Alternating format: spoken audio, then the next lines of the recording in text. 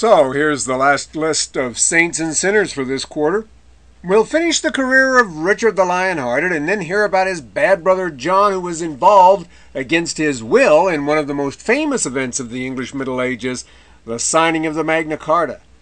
Most of the rest of the class will then be spent in France during the great age of Gothic architecture there, during the long reigns of Philip Augustus and Louis IX.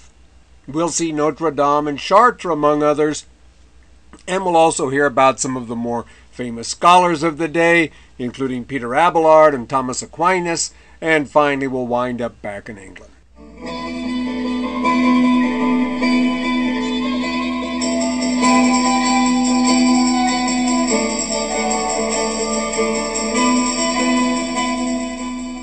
So last time at the end of class, we heard how Richard the Lionhearted had been bought by his mother and the people of England for a king's ransom, as it were, from the Emperor Henry VI. And here he is again in front of Parliament, sword raised, ready to go to France and get what he thought was rightfully his from the thieving French. As we also heard, Philip Augustus had returned early from their joint crusade and, allied with Richard's brother John, had been trying to get everything he could of what Richard claimed.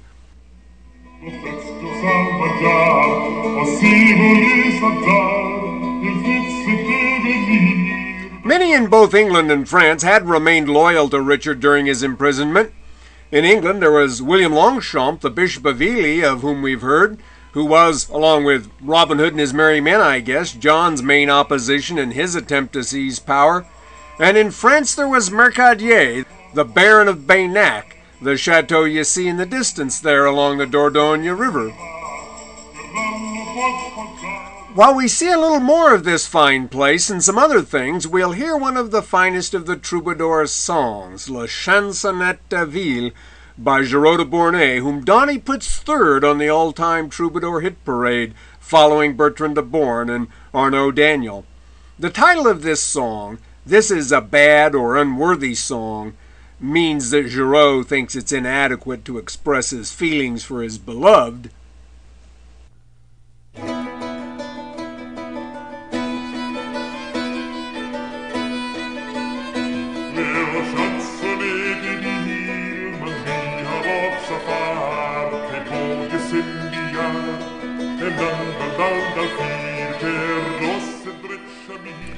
This is a closer look at Baynac now.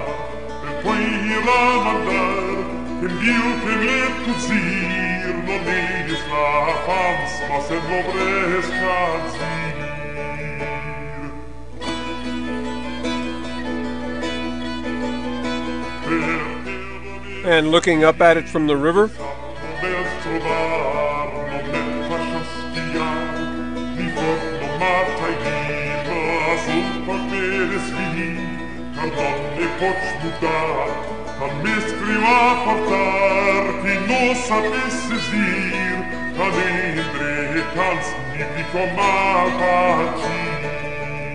this is the town of Baynac, which still looks medieval enough that you could expect to see Mercadier or Richard come walking right down this street.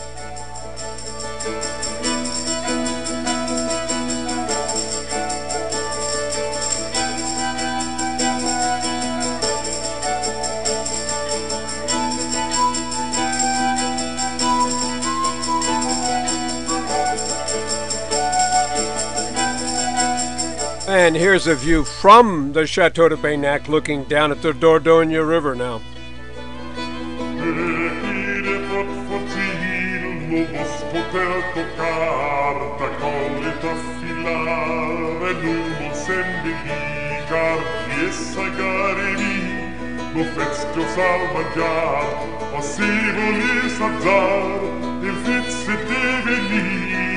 The first place which Richard and Mercadier and their men took back from Philip Augustus was the Chateau de Loches. Like Chinon, a great fortress town really in the Loire Valley. The oldest part is the keep at the upper left, which is 12th century. The church is 12th century also, and the chateau proper at the right is 15th century. It surrendered to Richard in 3 hours. It would take Philip Augustus a year-long siege to get it back once again after Richard's death.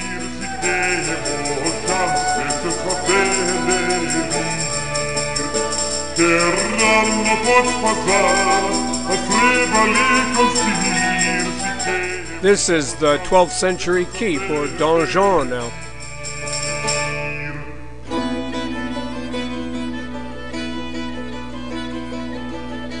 And the interior as it looks today, Richard was generally successful in his war in France, but never saw England again.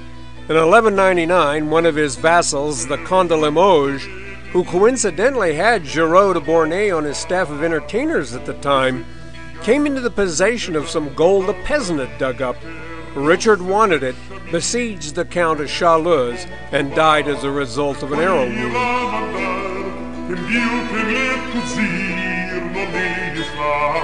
Tradition says he was brought to Chinon by Mercadier and died in the house at the end of this street below the high gatehouse of the chateau above.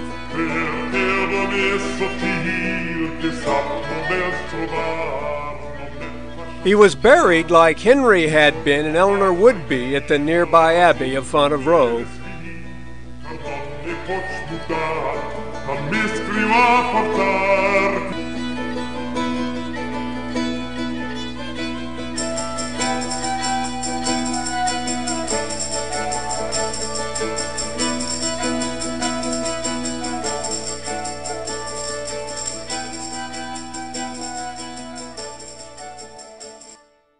This now is Chateau Gaillard above the Seine, northwest of Paris. It's a measure of just how strong Richard's position in France was that he could build this just 50 miles from Paris. Philip is said to have threatened to take it even if its walls were made of iron, to which Richard is supposed to have responded, "Against him I could hold it even if the walls were butter."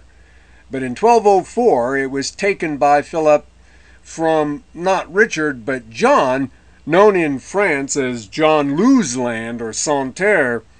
John was to have trouble his whole reign with the charge that he murdered Arthur, the son of Geoffrey, his older brother, but John himself had been designated by Richard as his heir before his death. John was in fact to have more trouble than he could handle from many quarters. In 1209 he was excommunicated for opposing Innocent III's ecclesiastical appointees in England, and hit upon the novel idea of giving England to the Pope to get out from under that. No pope was ever happier to be given a country. Innocent III is the fellow who said, when his lack of attention to church ceremonies was questioned, "I don't have time for religion. I'm the Pope." This is the former abbey of Bury St. Edmunds near London. The idea was that John would then rule England as a fief with the Pope's permission, but this didn't sit well with a lot of the barons. His expensive and unsuccessful attempts to maintain his possessions in France against Philip Augustus, which required unpopular tax increases, also led to more baronial and general discontent that culminated in a revolt of the nobility. In 1214, the Archbishop of Canterbury, Stephen Langton, and many of the leading barons met here to produce a rough draft of what would become known as the Magna Carta, or Great Charter, which John was compelled to sign or else face the threat of actual deposition.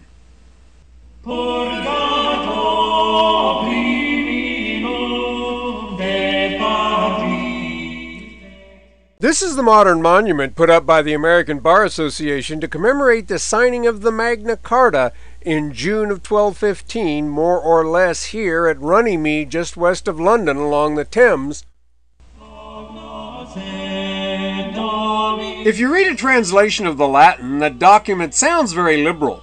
The most famous passage reads, "No free man shall be imprisoned or outlawed or dispossessed of his property, but by the lawful judgment of his peers or by the law of the land." Later, especially at the time of the Great Rebellion and the English Civil War, it was argued that Magna Carta guaranteed the rights of which it spoke to all men.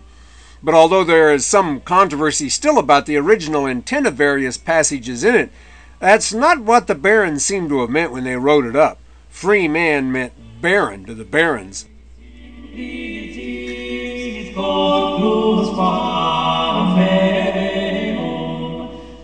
Magna Carta was revised several times during the reign of John's son, Henry III, and this is a copy of the revision of 1217 in the Bodleian Library at Oxford.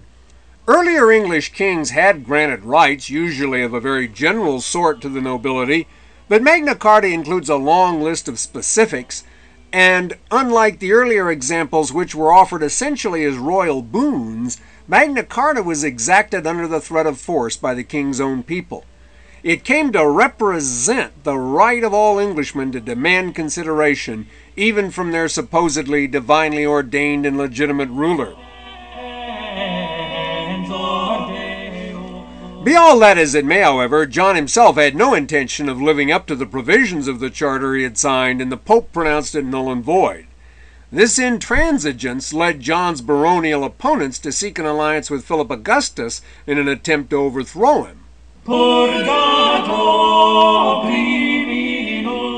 Rochester Castle in Kent was one of the baronial strongholds in this business, which ironically allowed John to pass as the defender of English liberty against foreign invaders, led by Philip Augustus's son, the future Louis VIII.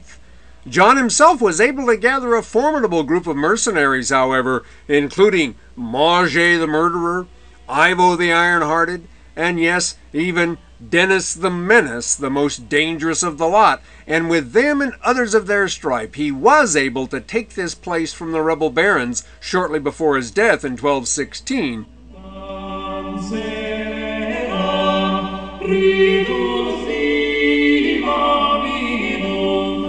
This is another view of Rochester. Inside the keep now. A large French force still remained in the country, but it was clobbered by William the Marshal, acting as regent for John's young son Henry III, in a battle so one-sided it's called the Fair of Lincoln.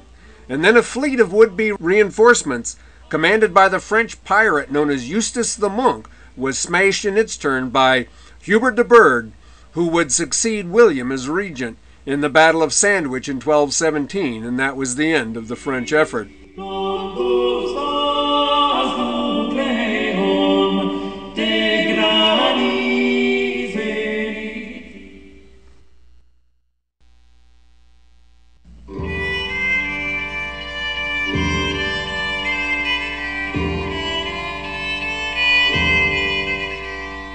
We'll pick up the long reign of Henry III in the fall, but now we're going to return to France. And here on Notre Dame itself, you see a mutilated image of Philip Augustus himself, regarded as the worthless opponent of Richard the Lionhearted by fans of the latter, but thought by the French with good reason to have been one of their most important medieval kings.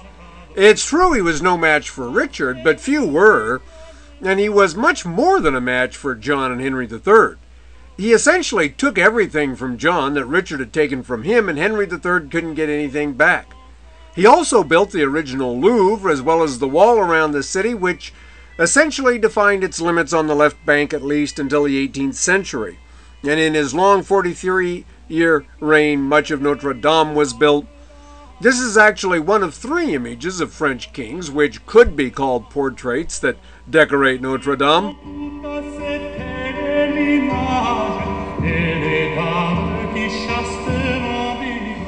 This is a view of Paris today, looking east.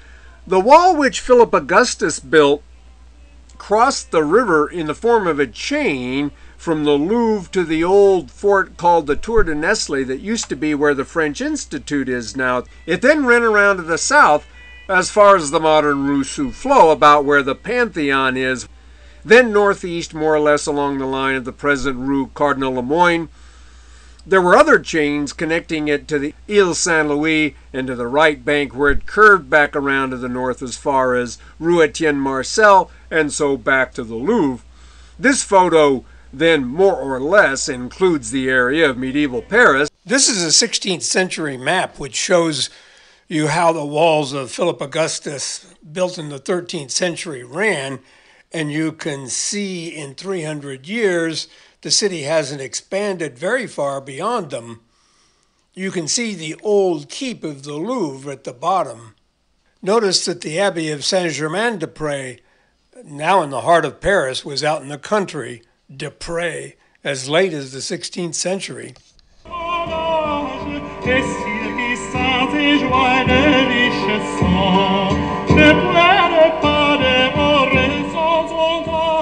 A few years ago, when all sorts of things were being done at the Louvre in conjunction with the building of the pyramid and the expansion of the museum into the north wing, it was discovered that the original foundations of the Philip Augustus Louvre were still down below the surface and in such good shape they looked like they could have been built yesterday.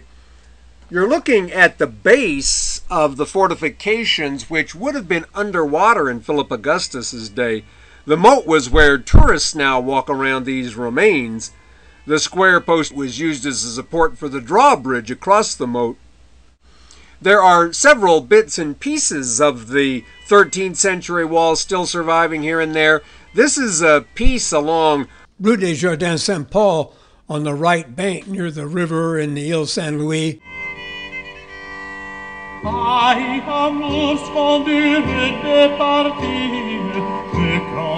The Porte Saint-Jacques, which was the southern entrance to the city, stood right here in Philip Augustus's day. This is now the intersection of Rue Soufflot and Rue Saint-Jacques, which runs north down the hill of Mont Sainte-Geneviève. Looking along Rue Saint-Jacques here, you can see in the distance the Observatory of the Sorbonne, the oldest document referring to the University of Paris, has Philip Augustus's name on it, and it is usually said to have come more or less into existence during his reign, or at least his lifetime. But there is no official date. Its development from the Cathedral School of Notre Dame was a gradual process. The Sorbonne is named after Louis IX's chaplain, Robert de Sorbonne, who founded it, Louis IX's Philip Augustus's grandson. Sorbonne founded it as a theological school within the University of Paris in 1257, but the Sorbonne as a theology school no longer exists. The site is occupied by what are now called, to avoid the taint of the Ancien Regime, Universities 3 and 4 of the 13 universities into which the University of Paris was divided following the student uprisings of the 1960s.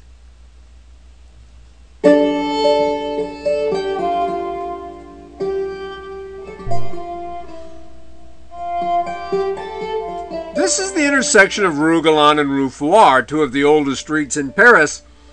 As I said, before there was the University of Paris, there was the Cathedral School of Notre Dame, and the most famous man connected with it was Peter Abelard, who seems to have begun his career in Paris around 1103. In the 12th century, the chancellor of the school granted a license to lecture to those considered qualified, but did not provide a classroom. Teachers were paid by their pupils, and rather than spend money they got, which wasn't much, on hiring a lecture hall, many of them simply lectured outdoors, and this was one of the popular spots right across the river from Notre Dame in the heart of what became known as the Latin Quarter because of this. All teaching was in that language, which made it easy for scholars to move from place to place. Bologna, Oxford, Salamanca, Heidelberg, wherever.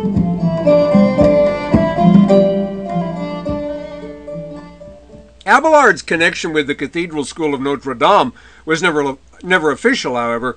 He was himself well educated, but doesn't seem to have cared whether he had a license or not, and his personality was such that he drew great crowds nevertheless. In Abelard's day, the Notre Dame we know had not yet been built, and only a few fragments of the Romanesque church, like these columns in the Cluny Museum, still survive. St. Anselm, about whose ontological argument for the existence of God we heard some time ago, is often considered the founder of what's called scholasticism. The scholastics, and the University of Paris was to become their headquarters in effect, were dedicated to trying to prove Christian truths rather than, although this is an oversimplification, just taking them for granted, as had been usual among earlier theologians like Gregory, Jerome, and Augustine. To this extent, they were rationalists, but it's really better to think of them as logicians, because the use of the Aristotelian syllogism, not the investigation of phenomena, was their modus operandi. They wanted to establish conclusions by drawing them from premises derived from accepted authorities, primarily Aristotle, the Bible, and the early church fathers. There had, of course, been major disagreements among many of the early Christian writers, which everyone realized, But Abelard, in what is today probably his most well-known book, Sic et Non, Yes and No, emphasized the prevalence and nature of these disagreements. Contradictory premises can be found in the accepted sources, even within the same source. In Genesis it says that man was created in God's image, for example, but St. John says that God is a spirit. What are we to make of this?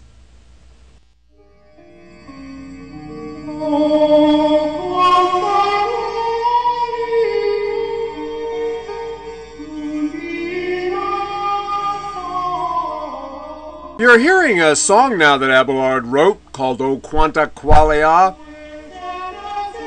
Because his motto might well have been question authority, Abelard was a controversial fellow, but in 1117 he was given a job tutoring the niece of a canon of the cathedral named Fulbert, who, although he wouldn't recognize the area now, lived here beside the Seine, north of Notre Dame. The niece was, of course, Eloise. Abelard was by this time 38 years old and regarded as one of the most exciting intellects in Paris. Eloise was just 16 and presumably impressionable. In any case, Abelard wrote in his autobiography that this was like the shepherd putting the wolf in charge of his sheep. He says, no matter what woman I desired, I dreaded rejection by none. Talk's cheap, but this was a big challenge to Eloise, and she flunked it. She was pregnant within a year.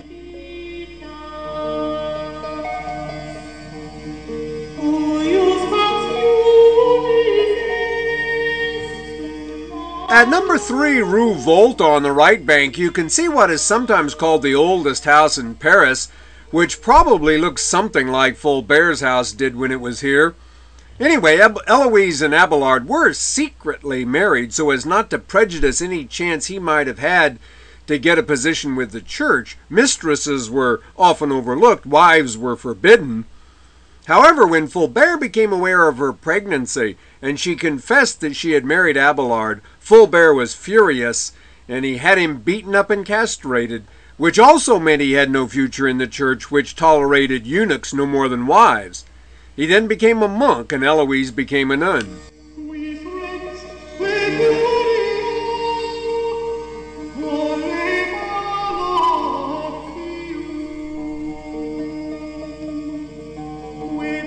This is a picture of Eloise and Abelard, although they didn't sit for it.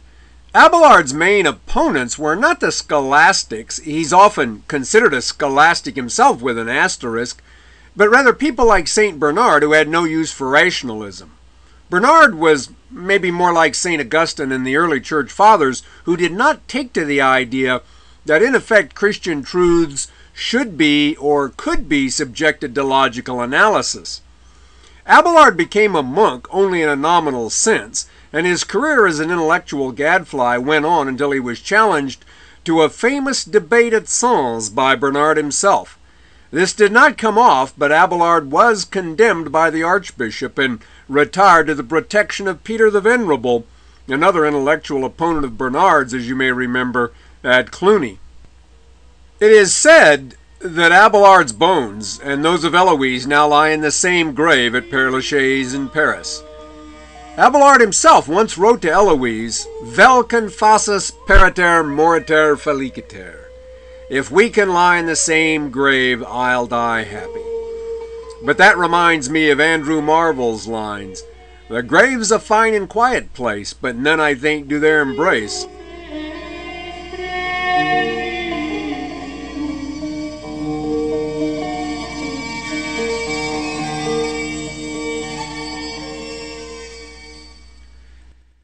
This is a manuscript of the work called the Sententiae by Peter Lombard, whose picture you see there and who was influenced by Abelard but probably never met him. Peter Lombard was to be the last bishop of Paris before old Notre Dame was torn down and rebuilt in a way we'll see about in the Gothic style. In the Sententiae, that is, the opinions, he collected and arranged the opinions of various accepted authorities on all sorts of subjects, from angels to devils, grace to sin, heaven to hell, and so on. Some of the opinions he himself drew from these authorities were regarded as a bit unorthodox, but the book was used for centuries as a primary source, a compendium of authoritative opinions. He is also the last important thinker associated with the Cathedral School of Notre Dame before, in effect, it became the University of Paris. In 1245, Thomas Aquinas, an Italian Dominican monk who had been at Monte Cassino and attended the University of Naples, arrived in Paris. At that time, Albertus Magnus was the most famous teacher there, and important though he is, St. Thomas went on to become the most important of all medieval theologians.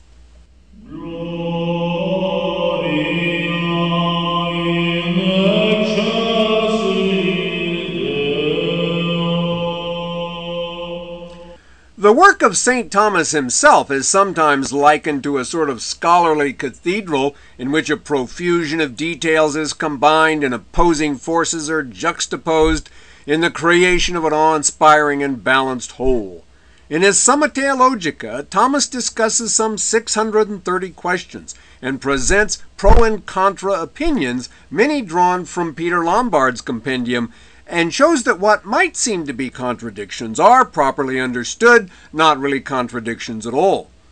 True, it says in Genesis that man was created in God's image, and true, St. John says God is a spirit, but the sense in which man is created in God's image is a spiritual sense. Man is like God in spirit, not in form, so there's no real problem. In the pursuit of his purpose, Thomas relied heavily on Aristotle and even on his Arabic interpreter Averroes, whose commentaries on the philosopher, as Aristotle was known, had just become available in Paris.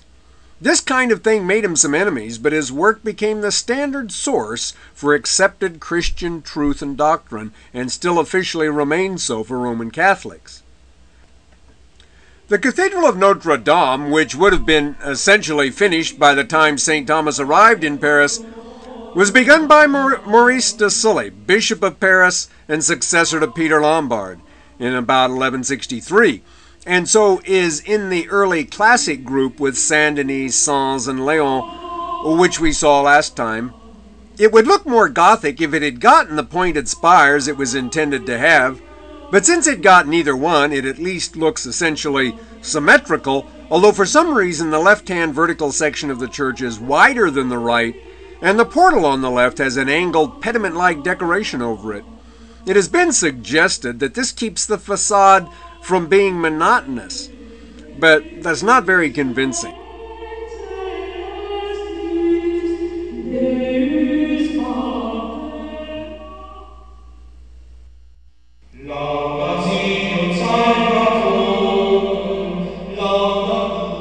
Now you're looking up at the facade from directly in front of the church.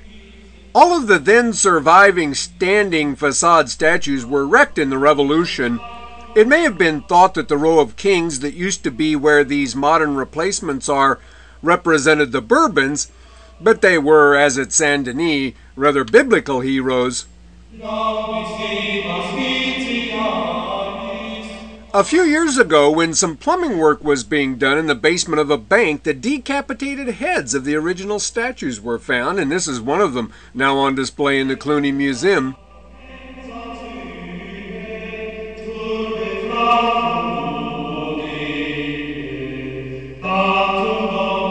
This is the apse, the east end now of Notre Dame. Alan Temko says that these are the earliest real flying buttresses, but Kenneth Clark says they were invented at Chartres, and there are still earlier examples of their use on a small scale here and there. The usual thought is that these buttresses were made necessary by the more extensive use of glass in the 12th century. It doesn't seem unreasonable that if you remove supporting stone and replace it with glass, something else has to hold up the church, therefore the flying buttress was invented. However, some of the most glass-filled Gothic churches don't have them. The Sainte-Chapelle, for example. And in England, where the Gothic style produces east ends that are virtually walls of glass, they were never as popular as in France. Statics and engineering are complex subjects. In any case, they came to be part of the Gothic style, whether they were needed to hold up the churches or not. The architects made a virtue of what they may or may not have thought was a necessity.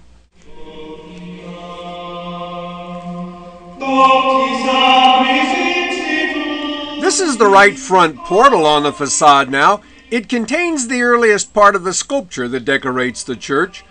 Most of the work on the other two doors has been heavily restored. At the top of the tympanum are the Virgin and Child enthroned, with on the left from our viewpoint, Bishop Maurice de Sully with his crozier, while on the right side, Louis VII kneels behind the angel. Like Suger, Maurice de Sully was base-born, the son of a charcoal salesman, in fact, and to be allowed to stand before the Virgin's throne, while the king has to kneel, is about as good as it gets for the son of a charcoal salesman. In the top lintel, the Annunciation, Visitation, Nativity, and Magi are depicted, and this was all done about 1170. And then 50 years later, a second lintel was added below this with episodes from the life of the Virgin's parents, Joachim and Anna, as recounted in the apocryphal Protevangelion of James.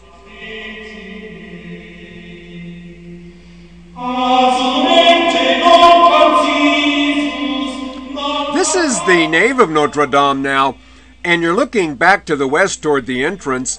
When we were looking at the Cathedral of Lyon last time, I pointed out that there are several features which characterize the early Gothic period, sometimes called the Classic Gothic in France, essentially including those churches begun in the 12th century.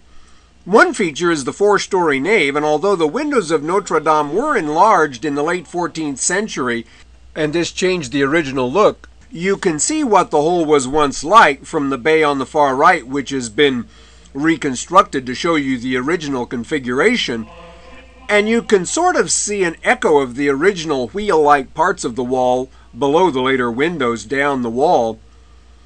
On the left you can see the walkway in the gallery on the second story. The arcade is held up at ground level by big, heavy, single-column piers in the 12th century fashion too, although again, small engaged columns were later added to the western piers, and the vault is sexpartite in the 12th century style.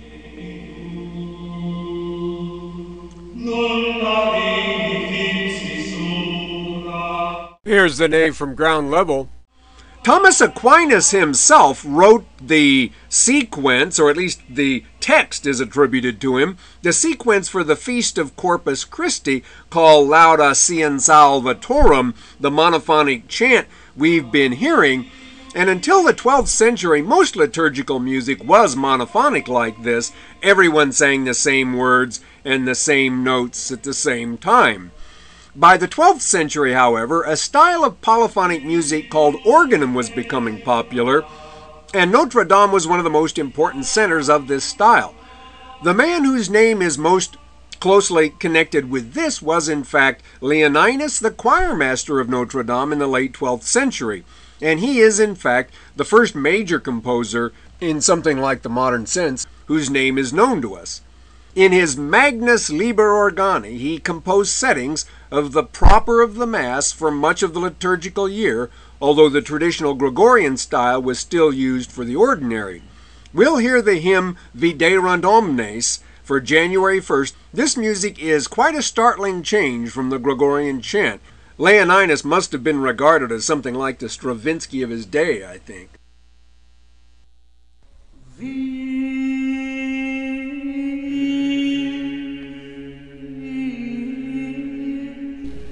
This is another view of the nave.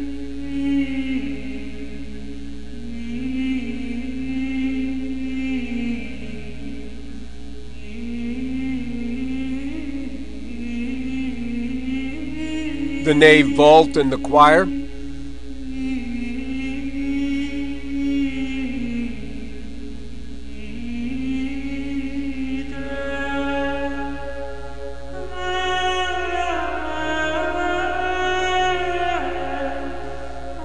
The double ambulatory around the choir.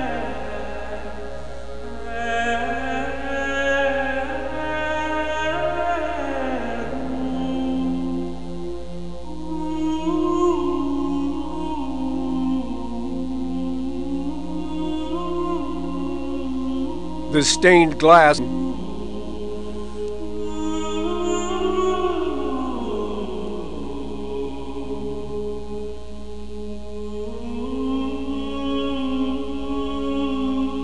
the south transept rose window, most of the glass here, as in the church as a whole, is modern.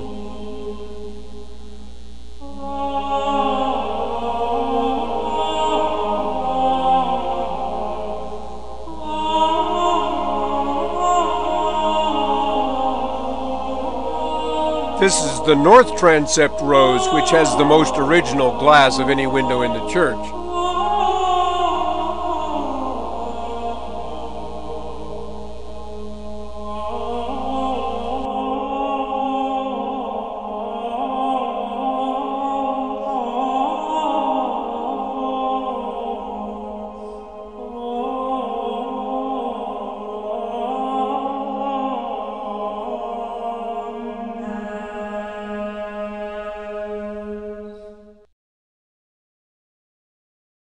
This now is the Cathedral of Saint Etienne at Bourges from the air. The successor to Maurice de Sully as Bishop of Paris was Eudes de Sully, who was from the same town as Maurice's family, but who was a member of the noble family of the Dukes de Sully. Eudes' brother was Henri de Sully, who was the Bishop of Bourges when this cathedral was begun around 1185. This family connection may help explain some of the similarities between Notre Dame in Paris and Saint Etienne here in Bourges, although they don't look much like one another at first glance. For example, both Notre Dame and Bourges are unusual in having not one but two aisles on either side of the nave, although Bourges is even more unusual then in having 5 portals where Notre Dame just has the more usual 3. Notre Dame also almost doesn't have a real transept. It's very short, and although I don't know that Henri de Sully got the idea it could be left out altogether from looking at Notre Dame, he did leave it out, and the total absence of a transept is again very unusual in major Gothic churches. The towers at the facade were never finished.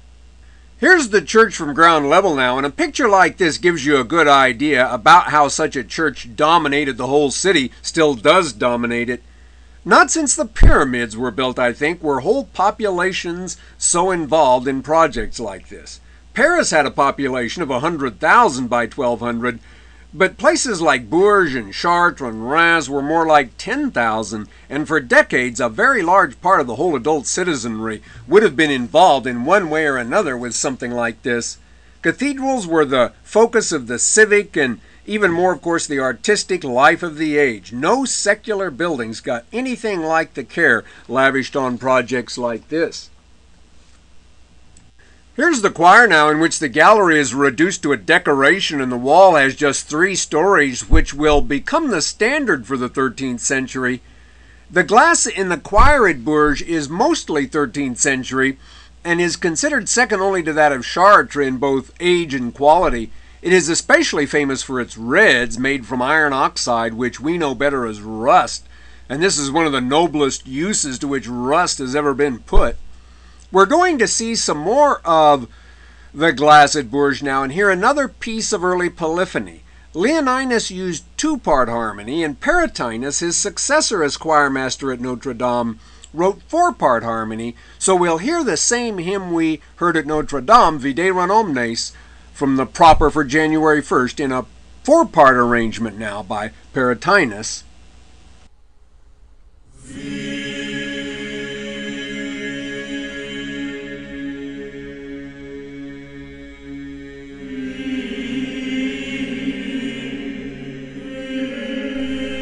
This window tells the story of Joseph, the son of Jacob. It's interesting that the window was paid for by the Carpenters Guild, and you see carpenters at work in the 2 bottom sections, even though this is not the life of Joseph the carpenter, who was the father of Jesus. I don't know how this happened. Either they just got confused or didn't care.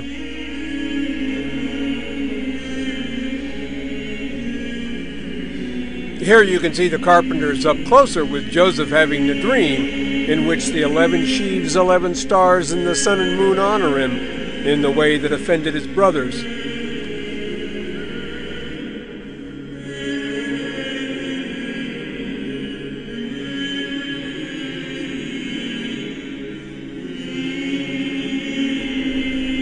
This is the St. Thomas window, Thomas is the patron saint of stonecutters and masons, and according to tradition, went off to India and became an architect. It's a long story told in the Golden Legend. You can see a stonecutter at the bottom here. The stories in such windows, incidentally, are read from bottom to top and left to right.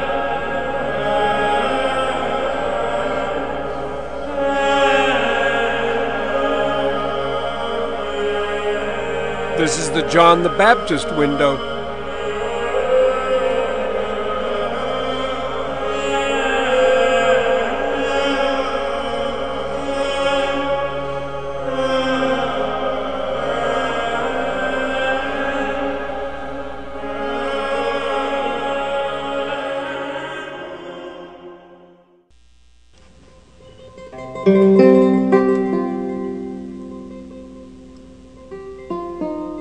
This now is a portrait of Louis IX, St. Louis.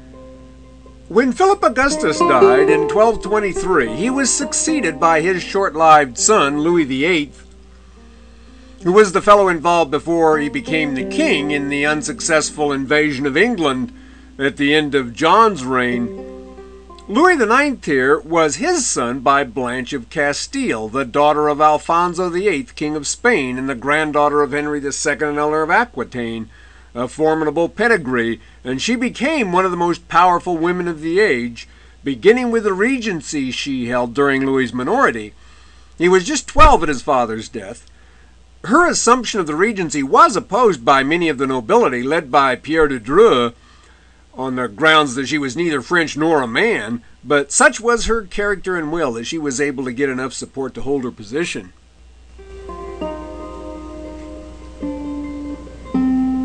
Louis IX is the third king, along with Louis VII and Philip Augustus, to appear on Notre Dame, and you see him here on the left, adoring Jesus and his mother with his inconsequential wife, Marguerite de Provence, on the right. The real woman in his life was always his mother Blanche, but despite this and his reputation for saintliness, he was no mama's boy and could hold his own with any of the heroes of the day. Louis's strong religious faith led him to found about a dozen Cistercian abbeys, including one at Longpont, 20 miles northeast of Paris. Louis himself was present at the consecration, and a large part of the place still stands. His reign is, however, darkened by the persecution of the Albigensians, who were opposed to the hierarchical and ritualistic side of Christianity, and essentially wanted to return to a simpler, more ascetic life, which they thought more consistent with the teachings of Jesus. We know a lot of details about Louis's life because a friend of his, Jean de Joinville, wrote a biography of him that is still considered a classic. Another abbey which he founded near Paris is at Royaumont. One piece of the church of Louis's day survives at the left, and you can see what's left of the foundations clearly enough. In one memorable anecdote, Joinville describes how the king asked him if he were going to wash the feet of the poor on Maundy Thursday. "Your Majesty," said Joinville, "I wouldn't touch one of the poor, let alone wash his dirty feet." "Well," said the king, "our Lord and Savior Jesus Christ was not above washing the feet of the poor. I'm going to do it, and I think you'd better too." So presumably he did. This is the Chateau d'Angers at the west end of the Loire Valley, and this represents Louis's secular side.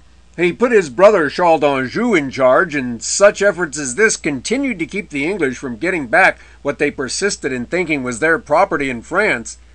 In 1242, Louis came down with malaria, and when he recovered, he vowed to go on a crusade. Another thing Joinville reports is that he said that the only way to argue with an infidel was to run your sword in him as far as it would go. The Louvre owns his crown, which you see now. He left on his crusade in 1248, having decided to sail to Egypt and approach the Holy Land from the south, and although he won a Pyrrhic victory at Mansoura, disease broke out in the army. They got lost in the Delta, and he and what many had left were finally captured. He was released on his promise, which he apparently broke, to send a large ransom, and he arrived at length in Palestine.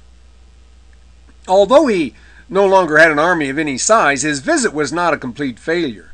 He was able, for example, to fortify Caesarea here on the coast with walls that still survive, and he stayed 4 years, mostly at Acre, mediating disputes in the Christian community and hoping to mobilize a united effort. But when his mother, who'd been left with the regency again in France, died, he returned home in 1254 without ever having seen Jerusalem. In 1270 he made another attempt at a crusade, but died soon after his army landed in North Africa.